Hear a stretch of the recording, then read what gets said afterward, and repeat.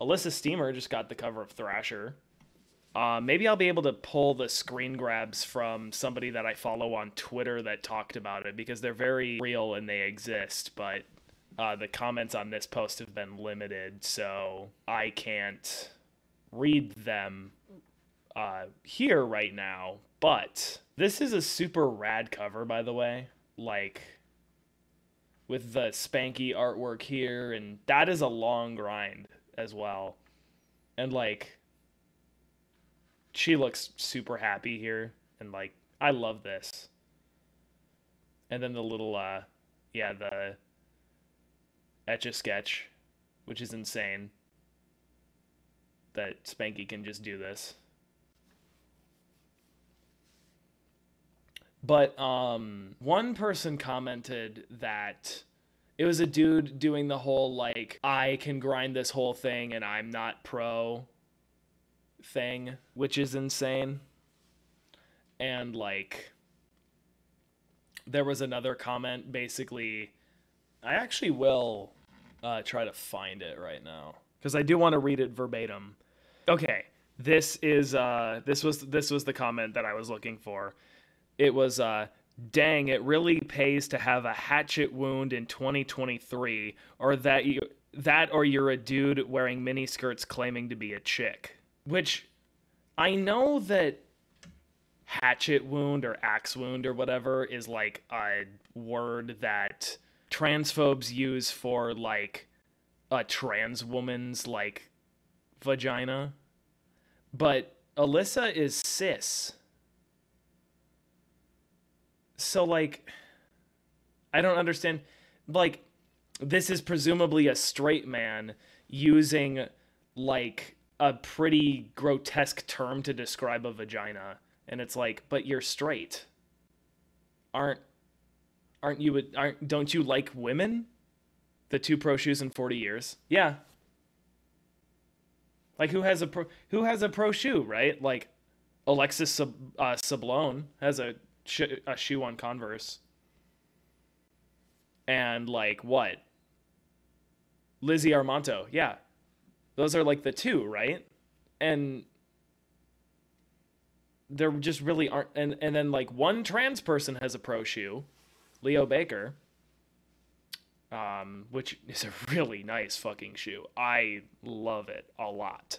I like Lizzie's shoe a lot too. And Alexis's looks really nice as well, but I'm not really like not a huge fan of like low tops and not a huge fan of Converse. They've never fit my feet. But like, I don't know. It's just like my thought process is like, why are skaters so weird about women? Like, I'm talking about like cis women. Like, I don't get it. Cause like, this isn't actually anywhere else. Well, it is other places, but like a lot of the time, it's not as much of like I feel like for women a lot of the time, there's like this expectation of them to be, well, they are physically able to do the same things that men do. And if you're watching any of like the women's skate contests, that's there, it's apparent. Because like 10 years ago, we probably thought that like kickflip back tails on like pretty decent size, like mid-sized hubbas wouldn't be possible for women to do. And now like we have people doing like kickflip back lips, kickflip back tails, kickflip back 50s, kickflip front boards. I mean like kickflip front feebles, heel flip front boards, heel flip back lips. It's all happening right now, and those are probably tricks that 10 years ago people didn't think women were going to do. So like, they are physically capable. It's just with the progression, like men's street skating and like men's contest skating got like such a big boost in like attention, and for a long time women's skating was on the back burner. It wasn't really until Olympic qualifying events like 5 years ago that women's skating really started to be looked at as even like close to the same level of importance as like men's. And so like with all of that being there, like the progression is happening really fast, and there is just like women are proving pretty quickly that like they can do everything that men can do on a skateboard. It's just proving that like we're a few years behind because we were kind of like not given the same opportunity.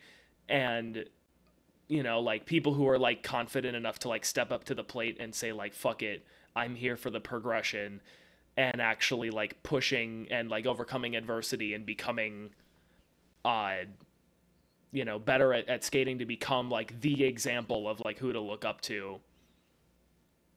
Like that took a while. But I mean, like, you can't really use any arguments that you're using for like trans people, I guess, in the way of like cis women. And even then, like, what, two trans women have ever won a skate contest in the entire history of the activity? Yeah, I mean, it's like there are a lot of Thrasher covers that are like pretty simple tricks. Also, yeah, I Alyssa is not the first woman to get a Thrasher cover. Brianna Gearing and Samaria Brevard have covers. Nora as well. It's definitely rare though. Oh, Jamie Reyes in the 90s too. Geez, it says on the post 524. This is issue 524 that of Thrasher right here. 19, yeah, and 81 was the first year. Yeah. And there's also like hours of Thrasher content on their YouTube channel, and like how many of them are women? How many of them are queer people? Like, you can probably count on both hands. It's like everybody, like there's a weird group of people that really like to insist that as soon as they see like an amount of people that could maybe make up like your average size of like employees that would make up like an office building, they see that small group of people. Meanwhile, the entire rest of the group of people could be an entire country. And they're like, yeah, these people definitely are starting to cause a problem. And it's insanity. But, I mean, like, it's the typical conservative route of making a mountain out of a molehill.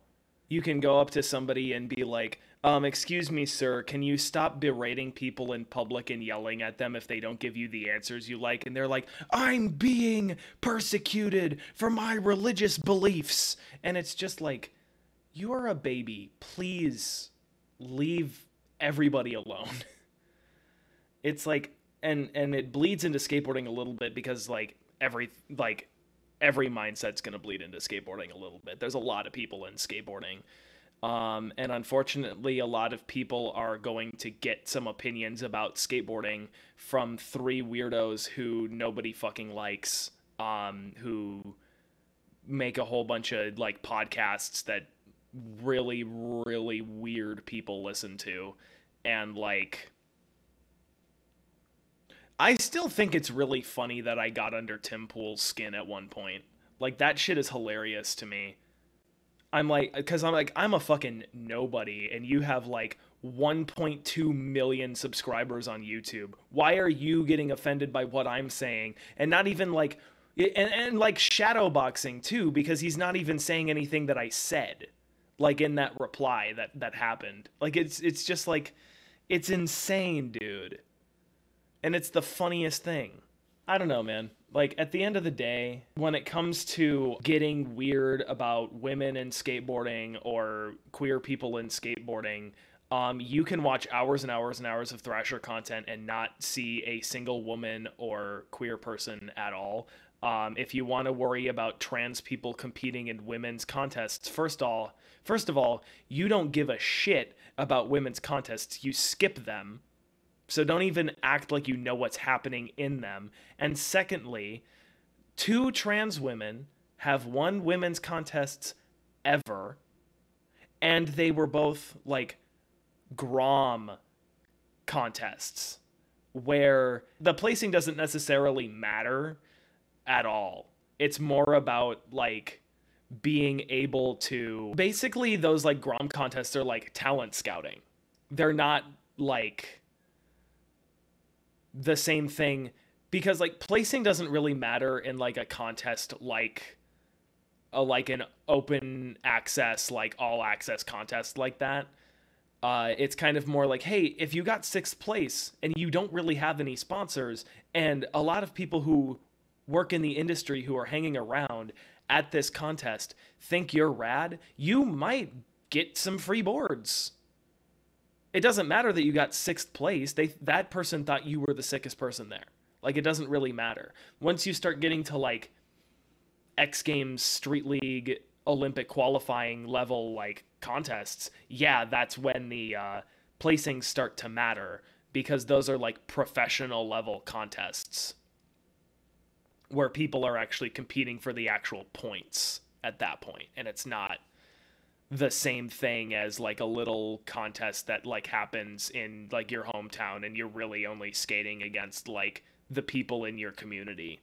So like there's a lot of weird people are going to be weird about queer people in skating for a very long time still, but I don't really understand why like people are weird about cis women. Cause like women have been a part of the skate industry since literally the 90s, and there's always been a very, very small amount of them, and I don't know what problems they could possibly be causing that you really need to look into like what they're doing and like ascribe so much like negativity to it, to the point where like literally any